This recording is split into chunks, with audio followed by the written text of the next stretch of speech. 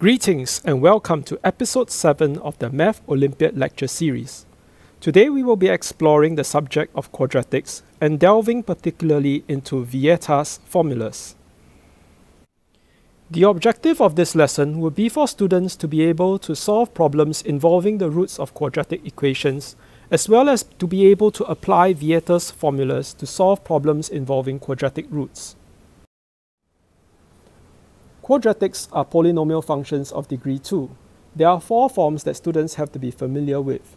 First, the general form of a quadratic is ax squared plus bx plus c.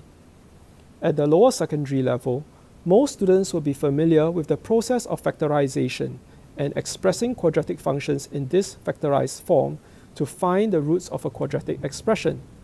These roots are often represented by the Greek alphabets alpha and beta. There is also a complete the square form that is very handy for finding the turning points of a quadratic function. This will be covered in greater detail in episode 8. Quadratics can also be represented graphically. The roots alpha and beta can be seen graphically as the x-intercepts of the quadratic function, which is where the curve meets the x-axis. Today, we'll be looking closer at the factorized forms and how we can play with the roots of a quadratic using Vieta's formulas. But before we get started on Vieta, let's look at a question on the root of a quadratic equation. Question 1. Given that alpha is a root of the quadratic equation x squared minus 4x plus 1 equals to 0, find the value of part 1, alpha squared plus 1 over alpha squared, part 2, alpha cubed plus 1 over alpha cubed, and part 3, alpha cubed minus 15 alpha plus 2018. Please pause the video here to give this question a good try.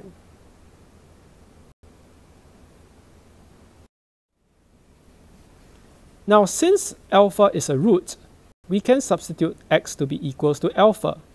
And rearranging the quadratic equation, we can form alpha plus 1 over alpha to give us 4. For part 1, what we can do is that we can square both sides of this equation. On the left side, alpha plus 1 over alpha squared will give us alpha squared plus 2 plus 1 over alpha squared, and that will give us 16 on the right hand side. Shifting the 2 over to the right hand side, we will get alpha squared plus 1 over alpha squared to give us 14, which is the answer for part 1. Part 2 is very similar to part 1. What we do now is we cube both sides. So on the left side, we will get alpha cubed plus 3 alpha plus 3 over alpha plus 1 over alpha cubed. And on the right hand side, we get 4 cubed, which is 64. Rearranging the terms, we will get alpha cubed plus 1 over alpha cubed to be equals to 64 minus 3 times of alpha plus 1 over alpha, which we have known that is 4 at the beginning. So after subtraction, that will give us 52, which is the answer to part 2. For part 3, we first make alpha squared the subject. Alpha squared equals to 4 alpha minus 1. We then multiply alpha throughout of the original quadratic equation. That gives us alpha cubed minus 4 alpha squared plus alpha equals to 0. After substituting equation 1 into equation 2, we can simplify it and get alpha cubed minus 15 alpha plus 4. That is very similar to what we want. To get a constant term of 2018, we just add 2014 to both sides.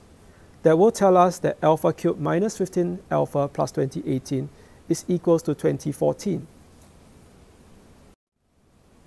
So the answer is part 1 is 14, part 2 is 52, and part 3 is 2014. Did you get it? Now let's get back to Vieta's formulas.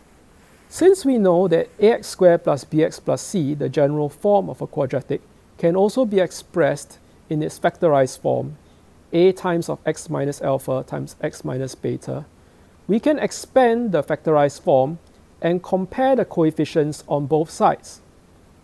The coefficients of the x terms, on the left side we have b, on the right side we have negative a times of alpha plus beta. Rearranging this, we will get the sum of roots alpha plus beta to be equals to minus b over a. If we compare the constant terms, on the left side we have c, and on the right hand side we have a times of alpha times of beta. That tells us that the product of roots alpha beta is equals to c over a. Now to apply Vieta's formulas. Have a look at question 2. Given that the roots of y equals to x squared plus 3x minus 6 are alpha and beta, such that alpha is less than beta, find the value of part 1, alpha squared plus beta squared, part 2, alpha to the 4th power plus beta to the 4th power, and part 3, alpha minus beta. Please pause the video here to give this question a good try.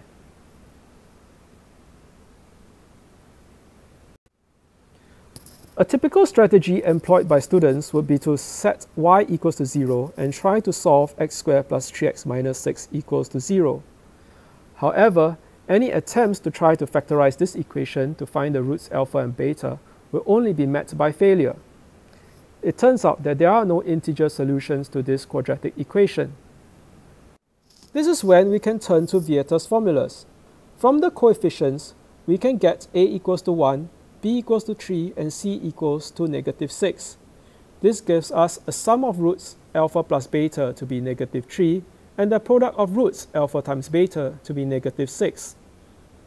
For part 1, to find the sum of square of roots, we can consider the square of the sum of roots. Alpha plus beta squared is equals to alpha squared plus 2 alpha beta plus beta squared. Rearranging this equation, we'll get alpha squared plus beta squared to be equals to the sum of roots squared minus 2 times the product of roots. Substituting the numbers in, we will get 21. Now there is an alternative solution, which I'm not going to go through, but I'm just going to leave here for your reference. In part 2, we can consider the square of the sum of squares.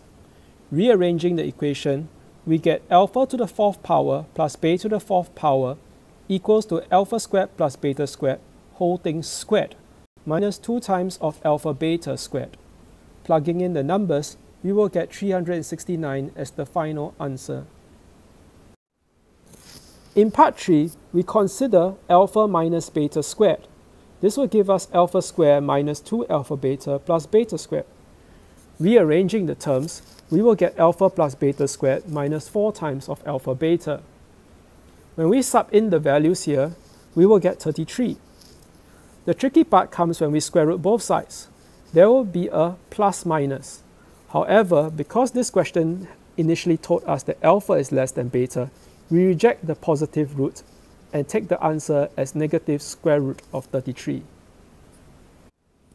So the answer is 21, 369, and negative square root of 33 respectively.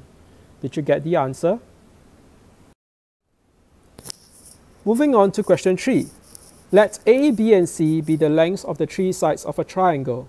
Given that A and B are the roots of this quadratic equation, x squared minus open bracket c plus 6 close bracket times of x plus 6 open bracket c plus 3 close bracket equals to 0, find the value of the largest angle in this triangle. Pause the video here to give this question a good try. The approach would be to tackle the algebra component first.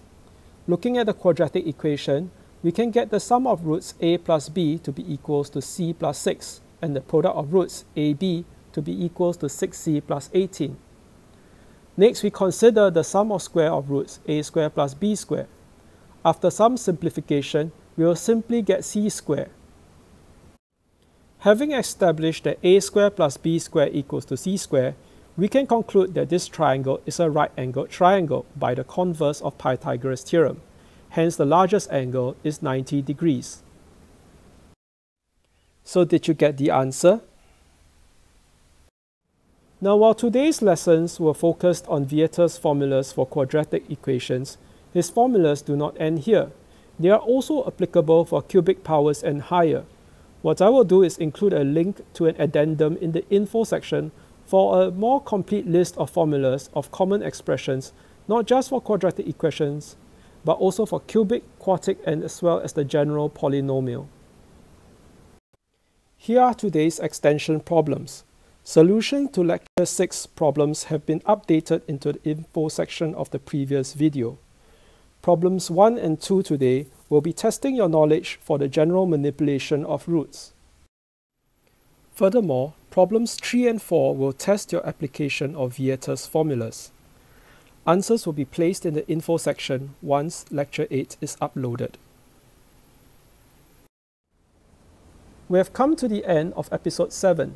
In the next lecture, we'll be looking deeper into quadratics, focusing on the technique and application of completing the square. Do stay tuned by subscribing to the channel. Meanwhile, have a good day of learning. Thank you.